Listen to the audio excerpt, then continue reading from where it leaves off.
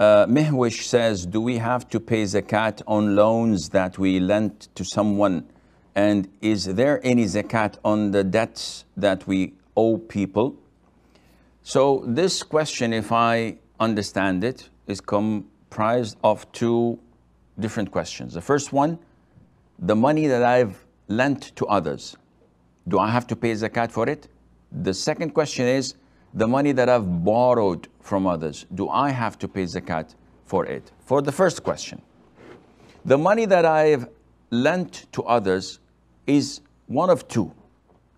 Either the person who borrowed it is capable of returning it when I demand it from him, or he's totally broke, poor, or he is refusing to admit it. So one of the two. If I gave 10,000 euros to a friend who asked me for a loan, and when it is a year after, or when, for example, my nisab is above the threshold, and my hawl, my lunar year, begins on the 1st of Sha'ban. So when the 1st of Sha'ban comes and the man did not return my 10,000 euros, I have to call him and I say, listen, I need my money back. Do you have it? And he says, yes, of course. I'll give it to you immediately.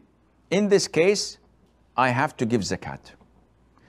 If he did not return it or asked for an extension, or I was shy to ask him, I have to give zakat every single year. But if I call him every single year before the 1st of Sha'ban, and I say, listen, the 10,000 euros, and the guy says, wallahi, I don't have. I apologize, but I'll try to give it to you in the next 6 months, in the next year. Or he simply says, I'm not going to give it back to you. Do you have any proof? Sue me. What can you do? In these two cases, there is no zakat on it because the money is not in my possession. In the first case, in the first scenario, the money is in my possession as if it's in a bank, because all what I need is to request it back and I'll get it. In this case, I have to pay zakat. For the second scenario, there is no zakat even after 10 or 15 years until you get the money.